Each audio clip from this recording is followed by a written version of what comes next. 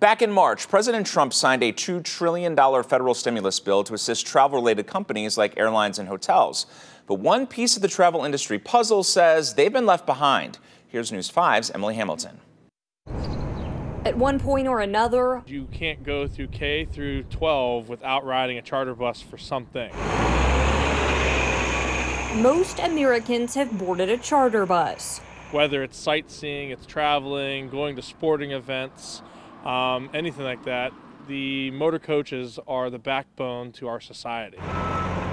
But those whose livelihood depends on shuttling large groups of people to and from events, hotels, and airports say their portion of the travel industry may go belly up due to COVID-19. Baseball games, football games, sporting events, concerts, Cedar Point, school activities, sightseeing.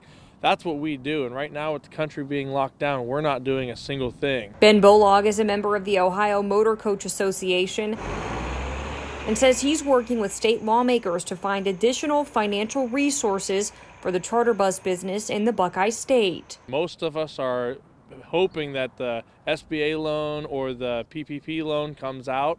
But those are loans, so we'll still have to pay those back if we even survive. Motor coach businesses fear this puts a strain on people living in rural areas who depend on charter buses and those who may not be able to afford other means of travel. More than 40% of passengers that go to the airport or from the airport are taken to and from the airport via motor coaches like the ones that are behind me. Bolog says if the charter bus industry fails, other businesses may crumble too. Cedar Point. We bring almost a third of Cedar Point's revenue to Cedar Point through charter bus operation. So taking a third of Cedar Point's operation revenue from them just by eliminating the buses could bankrupt the company and put Cedar Point off the map. Emily Hamilton, News 5.